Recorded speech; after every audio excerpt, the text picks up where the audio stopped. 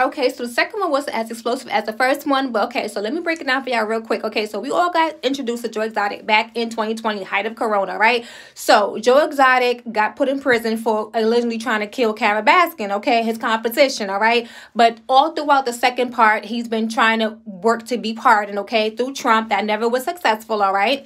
And to this day, he's still trying to be pardoned, all right? They went all out for him. They even went to the Trump rally, and this white woman told him exactly where they can go. Okay, get the hell up out of here. We don't care about no Joe Exotic. We trying to get our president to stay in office, Mr. Trump, all right?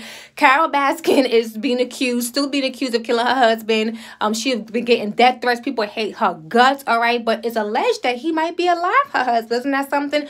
Jim Stark and Jeff Lowe, his freak of a wife, okay, two sexual deviants, they got the tigers taken away from them, rightfully so, because tigers don't deserve to be caged. They deserve to be in the wild, okay? Leave them animals alone. Like, comment, and subscribe. Peace.